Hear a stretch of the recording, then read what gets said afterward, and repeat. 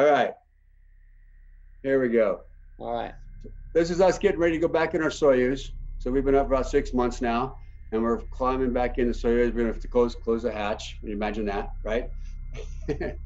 And then the photo op, standard thing like that. But then once we get into the Soyuz, we put our launch and entry suit back on. We'll get all in our seats kind of strapped in. We'll undock from the space station.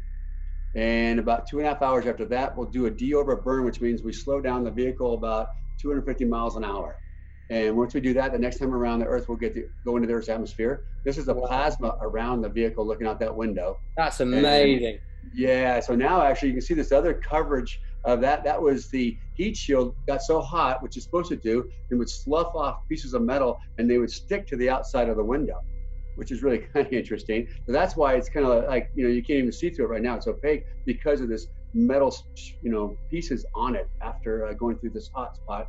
And then once we get that, we go on a parachute, and the parachute lasts about 15 minutes. We hit the ground, and we're back on the ground again in the middle of nowhere, Kazakhstan, on a Soyuz. So that's kind of where you land. Again, the reason we land with no trees, no buildings around is because we're on a parachute, and we don't do pinpoint accuracy with a parachute. We're just kind of going wherever the wind takes us.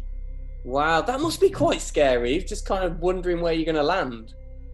Yeah, I mean, we have an idea with a few miles, but they have ones that they've landed a couple of 100 miles off of where they're supposed to, and that was because they had an issue with the vehicle, and so it landed short. And back then they didn't have a way to notify Mission Control that was happening, and so they were by themselves for a few hours, just hanging out, waiting for people to find them.